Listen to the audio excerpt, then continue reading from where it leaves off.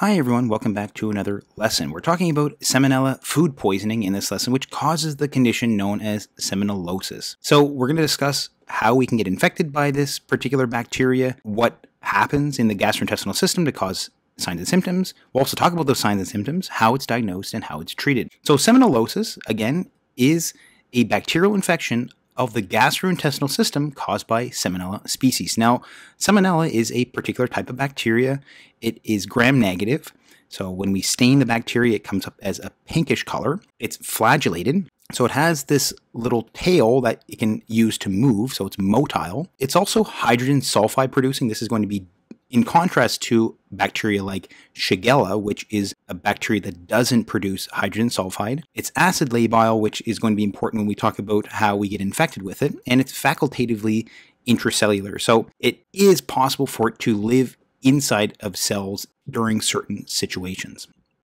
Now, there are different species of Salmonella bacteria. We separate them into Typhoidal Salmonella and Non-Typhoidal Salmonella. So Typhoidal Salmonella, like Salmonella typhi and paratyphi, these are going to lead to typhoid fever. And then the non-typhoidal are going to lead to what we're going to talk about in this lesson. So these include Salmonella enteritidis, Salmonella typhimurium, and Newport. So these particular species are going to be what we call non-typhoidal. They can lead to gastroenteritis or an infection and inflammation of the gastrointestinal system. So we're going to be discussing these particular bacteria in this lesson. If you want more information on typhoid fever, please check out my lesson on that topic.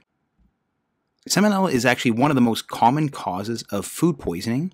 And in the United States, for instance, because it's a reportable infection, at least 1 million cases are reported in the United States per year. So it's a relatively common condition. So how do individuals become infected with this particular bacteria? Most of the time, we're going to see it in places like consumption of raw or undercooked chicken. That's going to be a very common cause here. But we can also see it in other raw or undercooked products like eggs, meat, and dairy products as well. So all of those particular food items may have salmonella if they're not cooked well enough to destroy the bacteria. Individuals who consume them can become infected with that particular bacteria. And then another way that individuals can be exposed to this particular bacteria is exposure to reptiles. So a lot of times if we see cases of children going to petting zoos, for instance, and if they touch reptiles and then they end up touching their mouth, they can expose themselves to salmonella. That is also another way that they can get infected. And with regards to non-typhoidal salmonella, we require a large inoculum. So inoculum simply means a large dose of the bacteria for infection to occur. The reason is because of what we mentioned in the last slide, that salmonella is acid labile. Acid labile means that it is prone to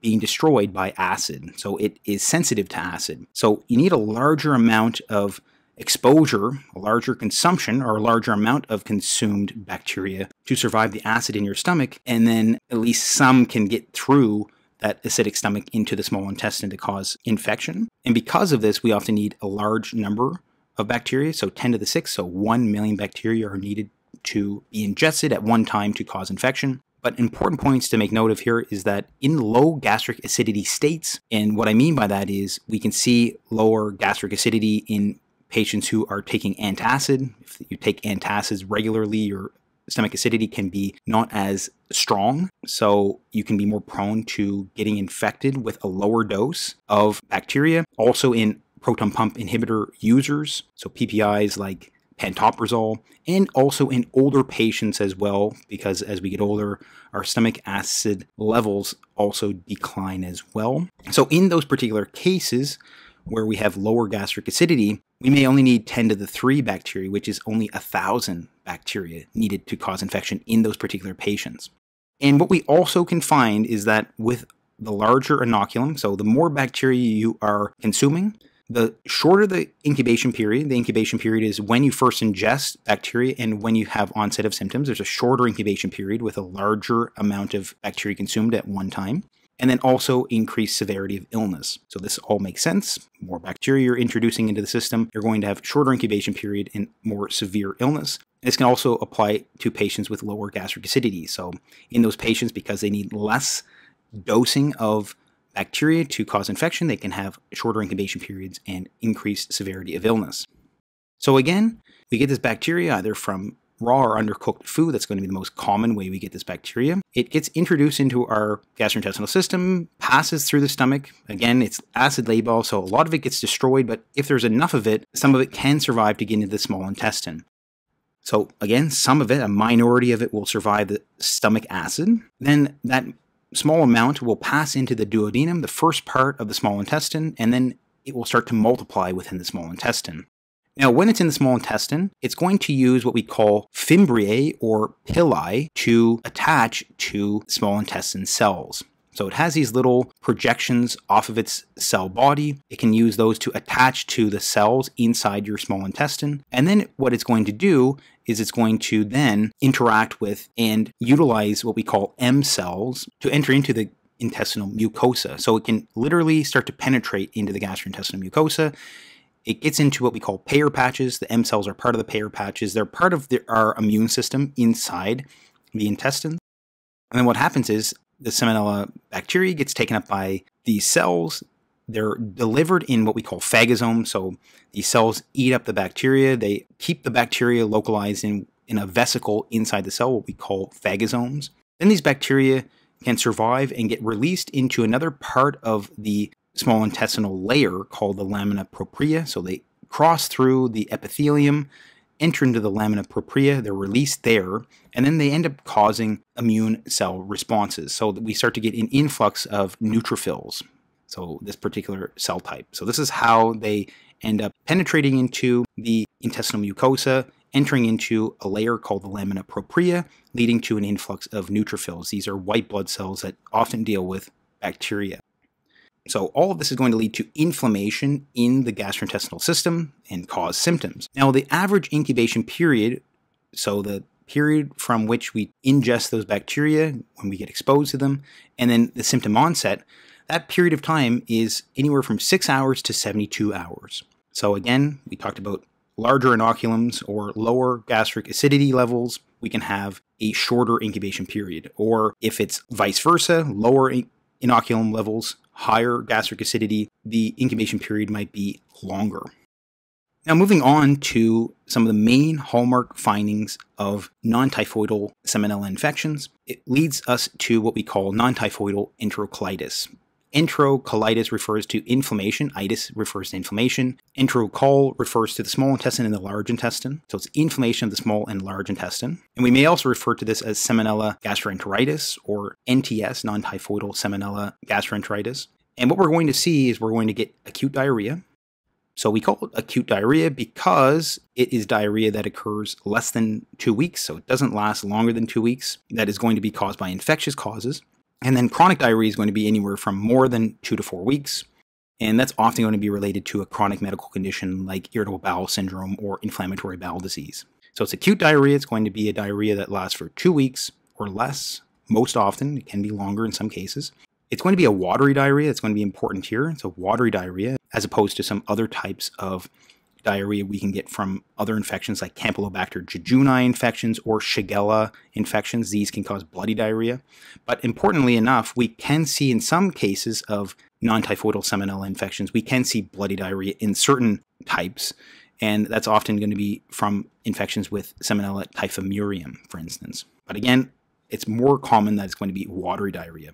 We can also see abdominal pain as well. It's often going to be a sudden onset of abdominal pain, and it would be cramping. So we're going to get abdominal pain, sudden onset with acute diarrhea, often watery. We can also see a fever as well. So this can also be something that can be noted.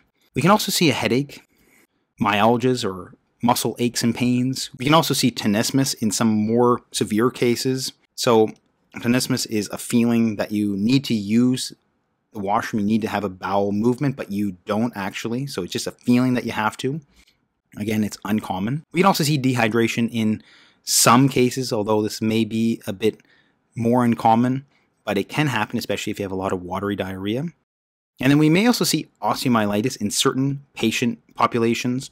So osteomyelitis is infection of a bone, and this is going to occur in sickle cell disease patients. Now, if you wonder why this might happen, sickle cell disease patients, because of acute crises that occur due to cell sickling, they can have asplenia, which is reduced or absent splenic functioning. The spleen is very important in dealing with salmonella infections. And also, sickle cell disease patients can have bone infarcts because of those sickling crises as well. So because they get damage to certain bones, that damage leads to structural abnormalities. So if a sickle cell disease patient gets a gastrointestinal infection with salmonella and that bacteria gets into the bloodstream, it's more likely to be able to survive because they have lower splenic functioning, and also it's more likely to seed into a previously damaged bone or previously infarcted bone. So this is the reason why we can see salmonella as a cause of osteomyelitis in sickle cell disease patients, because this is going to be something that doesn't occur in other patient populations, where the most common cause of osteomyelitis in non-sickle cell disease patients is Staphylococcus aureus, for instance. So that leads us into the next topic, where we have to make note of the fact that there is a certain percentage of non-typhoidal salmonella enterocolitis patients who will get bacteremia. Bacteremia is where the bacteria enters into the blood. So most of the time it's going to stay in the gastrointestinal system, but there's going to be about 5% of these patients that are going to get this particular bacteria in the blood. It crosses the intestinal layers, enters into the blood, and then it can lead to other issues. We mentioned one of those, that was osteomyelitis. It can practically enter into any part of the body, where we would call it then an extraintestinal focal infection. And about 40% of the patients who get bacteremia are going to have extraintestinal focal infection. So again, 5% of patients who get salmonella food poisoning can get bacteria in their blood, and then 40% of those patients can have extraintestinal focal infections. Again, one of those is osteomyelitis, but we can see it in other parts of the body depending on if there's been any structural abnormalities. Generally, these bacteria like to seed into areas where there's been previous structural abnormalities. Now, there are particular severe complications that can occur in some patients, especially the ones that get the bacteremia. So we can often see signs and symptoms being worse in very young children, less than 3 months of age, and in the immunocompromised. Some particular conditions that can occur in some patients include meningitis or inflammation of the meninges, and also infective aortitis.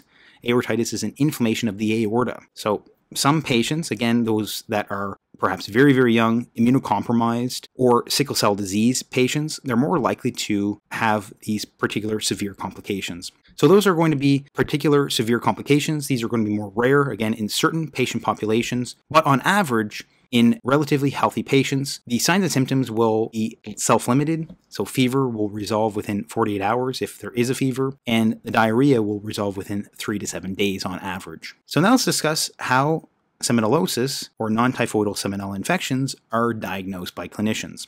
So there may be many cases where this is diagnosed clinically, so it may be diagnosed simply as gastroenteritis or bacterial gastroenteritis. In other cases, stool cultures can be performed, so getting a culture of the stool and then doing an analysis on that to see, oh, this is salmonella causing this infection.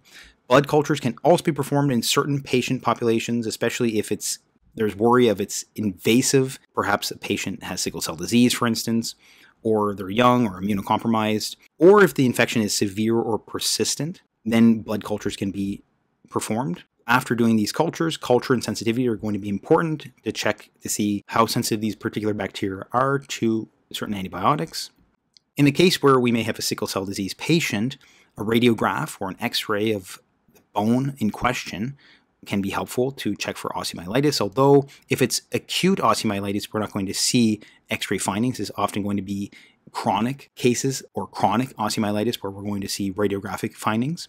In the case where we have salmonella meningitis, CSF analysis is going to be important, so cerebrospinal fluid analysis. So we'd have high opening pressure, we'd have high protein, low glucose, some findings of bacterial meningitis, for instance.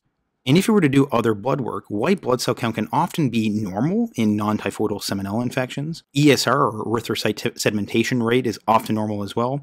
If it's high, we may want to think about a possible osteomyelitis in patients where we're suspecting it. And some patients can have a mild elevation in AST and ALT levels, so there may be a bit of mild inflammation of the liver. Now, how do clinicians treat salmonellosis? So as mentioned before, it's a self-limiting infection. In 48 hours, the fever is often resolved. After 3 to 7 days, the diarrhea can be resolved. So a lot of times, because it's self-limiting, especially in healthy patients, where we're not worried about other complications, it's going to be supportive management, hydration, making sure they get enough electrolytes. We can do oral hydration most of the time because they're not going to often be nauseous, but if in some cases where it's quite severe or they have nausea, then we can give them IV hydration. Antibiotic therapy can also be important for certain patient populations, and I put this heading here first because we don't want to give antibiotic therapy in healthy patients where we have no reason to suspect that there's any bacteremia or any complication from the infection, because antibiotics may prolong fecal carriage in uncomplicated cases. So in the case where they have an uncomplicated case of gastroenteritis due to salmonella infection, if we give them antibiotics, they can actually harbor this bacteria for longer. So it oftentimes will extend or prolong the amount of time where patients have this bacteria in their system. Now, when do we want to give antibiotics? We want to give it to infants less than 3 months of age. That's going to be very important. In immunocompromised patients, in patients who have sickle cell disease, and in elderly patients, those are all going to be important as well. Now, with regards to the particular antibiotics that are used, we're often going to start off with a third-generation cephalosporin, so ceftriaxone, for at least 7 to 10, and some sources say 7 to 14 days. So we start often broad, and then once we get the culture and sensitivities back, we may narrow down to a fluoroquinolone like ciprofloxacin, for instance. And then the duration of antibiotic is going to be longer in particular complications. So in meningitis, we can see the length of antibiotic use being 4 weeks or longer, and in osteomyelitis, 4 to 6 weeks. And then also important to point out here as well is that we don't want to use anti-motility medications like loperamide to treat diarrheal symptoms because it often also prolongs fecal carriage as well. So it often is going to prolong infection, prolong carriage of this particular bacteria. And this is the same in the case of other bacterial diarrheal conditions like shigellosis, for instance. Please check out my other lessons on shigellosis and Campylobacter jejuni if you want more information on other bacterial causes of gastroenteritis. If you haven't already, please like and subscribe for more lessons like this one. Please also consider joining as a member to access members-only content. It is a great help to support the channel. Thanks so much for watching, and hope to see you next time.